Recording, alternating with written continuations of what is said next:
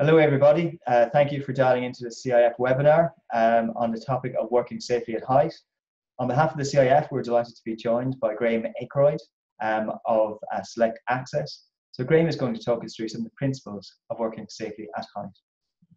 Hi folks, and welcome to the CIF webinar at Working Safely at Height. Privileged to be invited by the CIF to present to you today. Working Safely at Height by Select Access Safety Systems, and we're part of the Select group of companies. And this presentation is in support of the Construction Safety Week on the 22nd to the 26th of October 2018.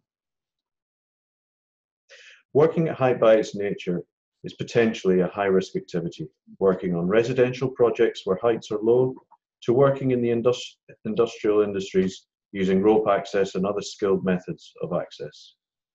In all occasions, consideration to the hierarchy of risk must be considered.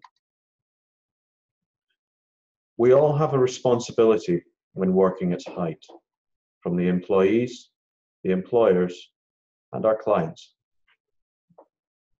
Please refer to the reference documents highlighted on the CIF webpage at www.cif.ie/safetyweek. By working collectively to identify the risks and mitigating and providing the appropriate equipment and training, we can ensure the safety of all involved. Remember, we can be working at height while standing and at ground level. When we discuss the hierarchy of risks, there are key elements that we must consider. Firstly, avoid working at height where possible. If it is required, look at using existing access routes to provide protection to the individual. Use or provide collective protection. Prevent falls using personal fall protective equipment. Mitigate using collective measures to limit the distance of the fall. Mitigate using personal fall prevention equipment. Minimize the consequences using collective measures, and minimize the consequences using specific training and instruction. Working at height is cause of many incidents and accidents in Irish construction. The industry is working constantly to prevent incidents and accidents, and the understanding of the dangers of work at height has greatly improved over the years. However, these still occur. Of the 5 fatalities in the construction sector in 2018, up to and including the 12th of October, work at height was a factor in 4 of the 5 incidents. Reverting back to our hierarchy of risk, we ask the question, do we need to work at height? Are there alternatives? Do we need to access the space? For example, drones are used widely to complete inspection work, whether it be the wind industry or others. But we then decide through our risk analysis that access is required. Existing protection provided by building structure, accessing mechanical and electrical services for PPMs or planned preventative maintenance is a key item in most facilities, and by designing the access, this allows engineers to access from a position of safety using walkways, guardrail, and access ladders. Considering collective protection. By using equipment, the employer can provide a safe work position for the operative by considering collective protection. For example, scaffolding, both fixed and mobile, erected and inspected weekly by a qualified, competent company. An MEWP or mobile elevated work platform systems, provided with full documentation and inspection certificates, and must be operated by qualified operators with full harness training. The use of temporary ladders. A key item, all ladders must be inspected by a competent person and tagged as safe for use. Ladders are considered when all other options of access for low-level works have been exhausted. By design, ladders afford access for only short durations and for light work. 3 points of contact must be maintained when using straight ladders, and this limits their application. The risk assessment for the works in the instance of straight ladders is a key to demonstrate that all alternatives have been exhausted. When the risk assessment is completed and the use of the ladder is justified, key stages must be considered. Firstly, the manual handling for the movement of the ladder to the work location. The conditions underfoot, both for moving the ladder and locating the ladder at the point of access. Confirming that there are no live services overhead. Ensuring the space required to achieve the 4:1 footing position of the ladder to ensure stability. That the works will allow the operative to maintain 3 points of contact. The operative's body must foot the ladder.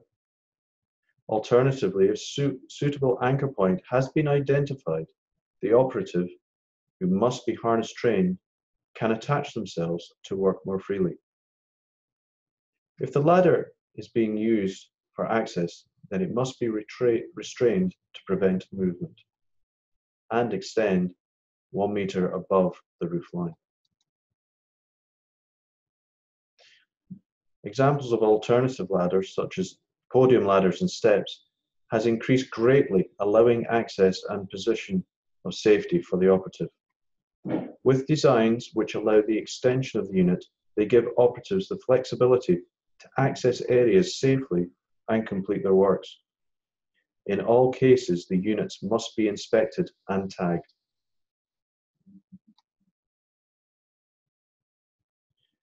We move over to scaffolding. Scaffolding provides both safe means of access and a position of safety for operatives to carry out their works. However, like all means of access, the installation must be risk assessed by a competent person to confirm that the appropriate system is installed for the project. Scaffold must be installed by a qualified, competent person and installed in accordance with the scaffold design. Correctly erected scaffold provides collective protection for the operatives with the standard toe board, mid-rail and top rail. Operatives must always refer to the scaffold tag prior to ascending the structure to ensure it has been inspected within the last 7 days by a competent person. The erection of scaffold by untrained operatives, both fixed and mobile, must not be carried out. This also applies to any adjustments made to the scaffold. The employer must ensure that erectors are fully qualified.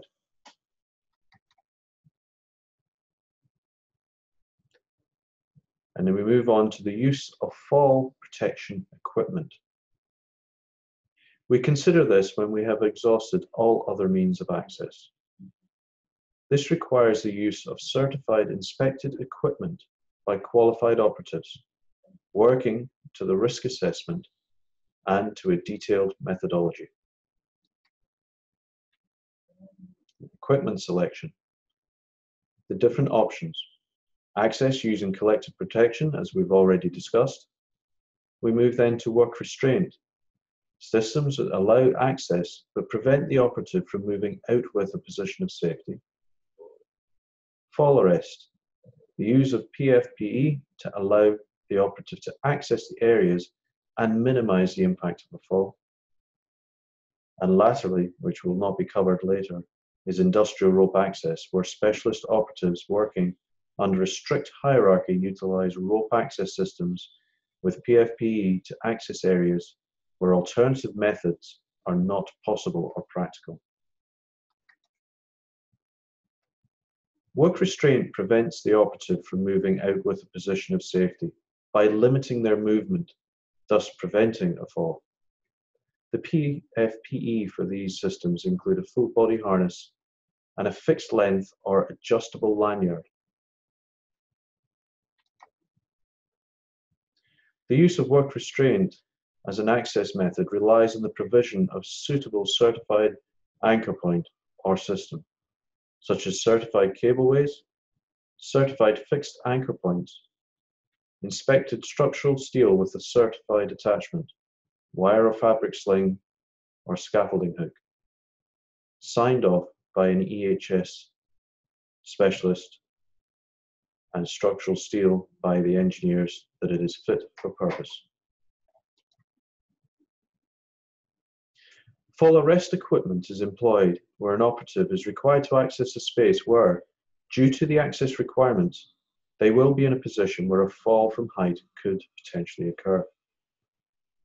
Due to the level of shock absorption needs to be incorporated into the system to ensure that the impact force to the operative in the event of a fall is minimal.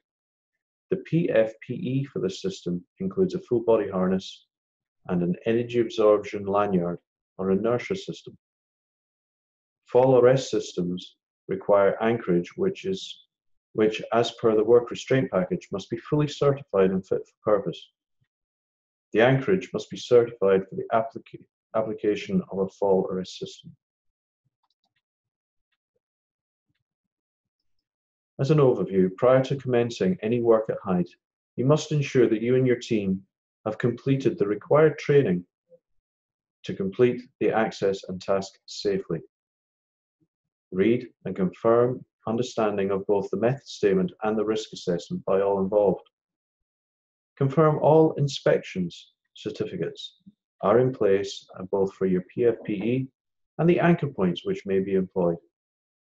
Check current and expected weather conditions where applicable. Apply for and complete all required permits, such as roof access permits. Movement at height. In some instances, due to the nature of the workplace, you may be required to move at height from an entry point in a position of safety to the work location. In the first instance, this must be captured in the company method statement and risk assessment to ensure that no other method is available and that the correct equipment is selected for the task. When moving at height, it is imperative that the operative maintains a point of attachment at all times. This means the use of a double lanyard system which allows the operative to maintain a point of contact when changing the attachment of the second lanyard, or appropriately known as 100% tie-off. Ultimately, stop and consider, risk assess, and review. Don't be a statistic. Many thanks.